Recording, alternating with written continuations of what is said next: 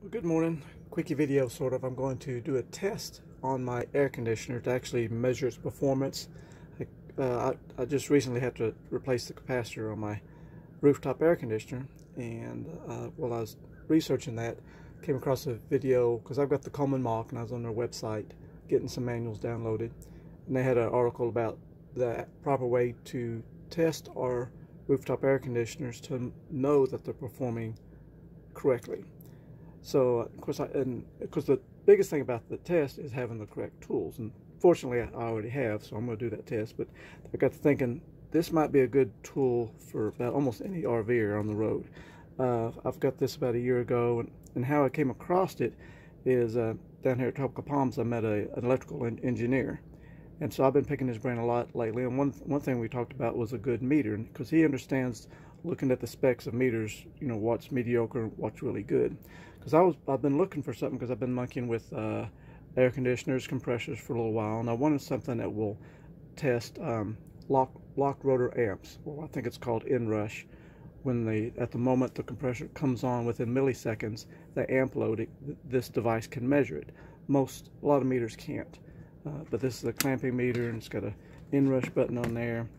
Another thing I noticed when I watched some YouTube videos of actual professional HVAC users or HVAC techs, and I noticed they're using the same brand. It's called Fieldpiece, and there's its model number. So I think they're about $175, but it does so much. You know, if you're on the road and have the air conditioning troubles, with this meter you can measure everything you need. It's got the temperature adapter here, and you can see how sensitive it is. What we got inside the RVs, 83 degrees. I pinch it in my fingers, and you can see how quick it starts climbing.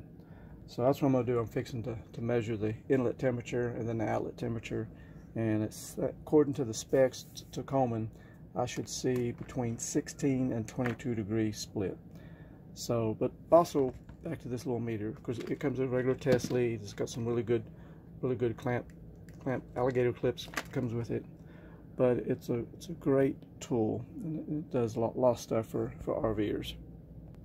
In fact, it'll do about anything you need, because it's got AC, DC, you got your continuity testers. You know, of course, it's got that. We can measure amp load on compressors, anything. If you need to check the like a leg coming into your RV, how much amps it's pulling. So it'd be a great investment in your toolbox if you like new tools. And I like new tools. So here's my little test. Here's my plan anyway. Let me get it hooked up.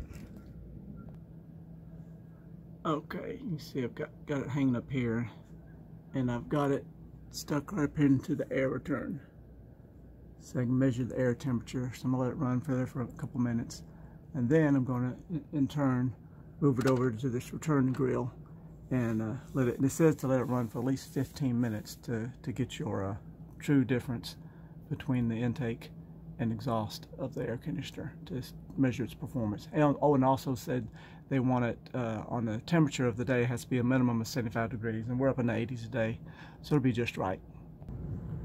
And a little sidebar, I like my little doodads I put in here. It measures the amps on each leg.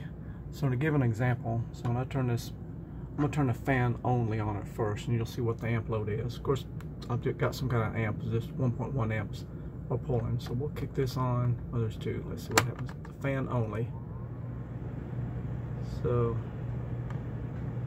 fan only is what, probably a little 4 amps. Okay, now I'm going to kick over to the compressor. We'll see how much difference this compressor kicks in. There it goes.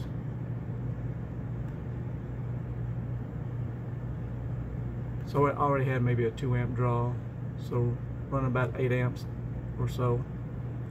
Let's see what the temperature is. Alright, 82. Let that run for a little bit. Make sure everything gets steady. Let's see what happens.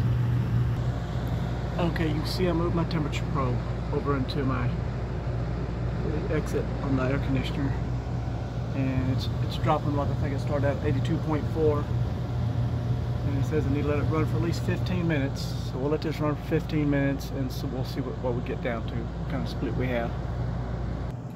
Oh, and then a tip in the article I saw about testing these air conditioners. They say you can't trust these. These measure surface temperature, but it looks pretty close. I'm showing 81 degrees. It was, it might be a couple degrees off. Where the temperature probe actually measures the true air temperature. So just it. But these things are handy to keep in your RV also for different things. Even like troubleshooting a misfire on the engine. You can shoot your engine exhaust, and if you got one exhaust pipe that's cooler than the others, then you can find your misfire that way. If I hadn't had a bad plug or something like that, I've used it for that. Use it for checking wheel bearing temperatures, tire temperatures. Very handy device for you. If I didn't do a video on just all my tools, that'd probably be a good one. Anyway, we're still letting the air run for 15 minutes and see what happens. Wow, I'm really impressed. Look at there. So it's been running 15 minutes. I'm measuring 56 degrees. So I've got a 26 degree difference. A lot better than I thought. I didn't expect that much difference. So I guess that means after 16 years, these Rooftop airs, these Mach 2s, are still doing their job. Because I recently cleaned them really well too, so they should be at optimum. And then I also installed this grill, and I got a video of this. It's called a chill grill, and it helps improve the airflow a little bit, I believe.